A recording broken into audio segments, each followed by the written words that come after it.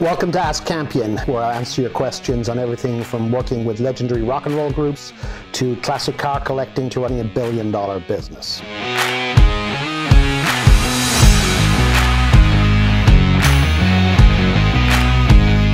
This question comes from Arch on Instagram. How or why did you become infatuated with rally racing and the vehicles?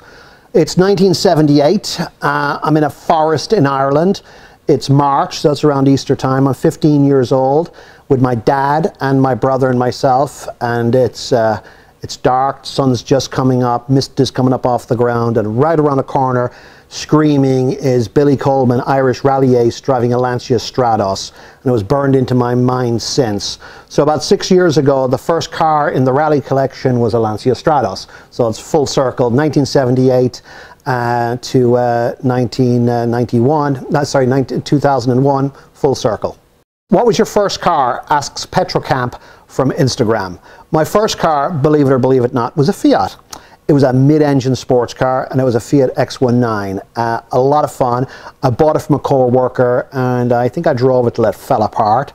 But a lot of fun, and that was certainly my first car in the United States. My first vehicle in Ireland was a transit van that I used to schlep around equipment in it. But other than that, the first car I had was a Fiat X19. Dat Noisvev 12 from Instagram read that I didn't buy a 365 comp car, which is a Daytona competition car, and I had the opportunity. And do I wish I had bought it, or should I wish to add it to my collection?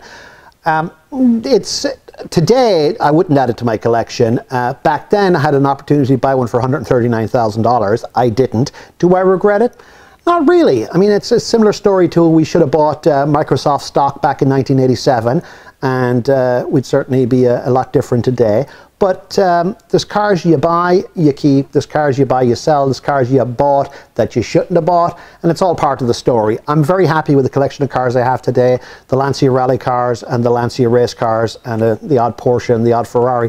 So I'm very happy with the collection I have, and as I say, if you could have everything you wanted, you wouldn't have to work for anything. You wouldn't have to chase it. You wouldn't have to find it. You wouldn't have to fix it. And what's the point? Thanks for tuning in to Ask Campion. We can certainly discuss any subjects. If you have any questions, post in the comments below. If you want to talk about wine, you want to talk about travel, you want to talk about business, rock and roll shows, it's all good. Or the trouble I got into when I was in school back in Ireland. In any event, please catch us on Twitter, catch us on Instagram at John J. Campion. Thank you.